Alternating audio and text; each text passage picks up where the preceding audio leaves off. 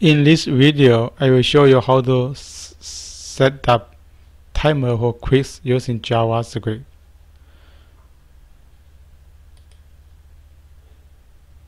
So first we display a counter here, a countdown timer. Then after this timer goes down to 0, the form is submitted, and we submit the quiz form. So let's look at the source code here. So first we design a div here. The div now first there's nothing in this div, but we have an ID here. We call it quiz time left. This is a minutes and seconds. I will display how many minutes and seconds left here in this div. So first we have a JavaScript here. So JavaScript is JavaScript code to display this timer here. So first we define how many total seconds initial. So for example, I want to get the 10 minutes about timer, total 10 minutes timer. So total second is the 60 times 10, so 600 seconds. So now I can calculate how many minutes from total second. So total seconds divided by 60.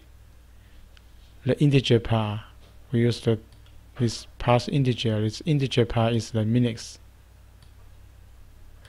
And with total seconds divided by 60, the remainder is the seconds here. So we have JavaScript function CheckTime here, and we have a setTimeout, CheckTime per 1000 milliseconds. It's millisecond, indeed 1 second. We call the JavaScript CheckTime. 1 second in CheckTime. So in this CheckTime, we have document.getElement by ID quiz left. Is called this the div, because the div ID is the quiz time left. So the inner HTML, the content of inner HTML is I display time left here plus C minutes. Minutes I calculate how many minutes left. C second, how many seconds left. So I calculate this total times initial is the 600 here, but it will change. So if this total time seconds less or equal 0, setTimeout document.quiz.submit.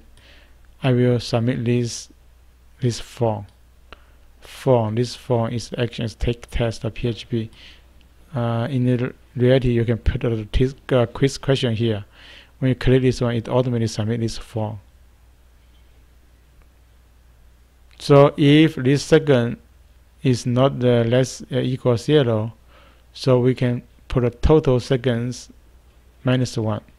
So we decrease 1 second, because this is the setTimeout. It was each time 1 second, check 1 second per second here.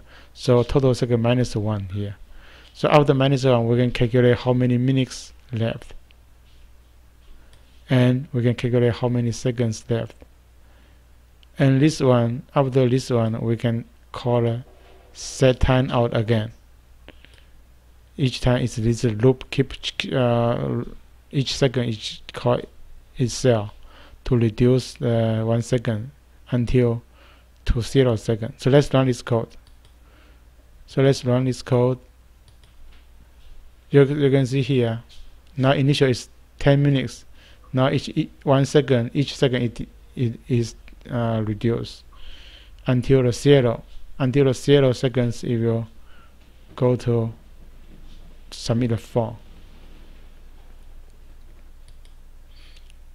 So in summary, we can use JavaScript function CheckTime, and each CheckTime, which is a loop Excel, and for each second reduce one second, and use a setTimeout call again.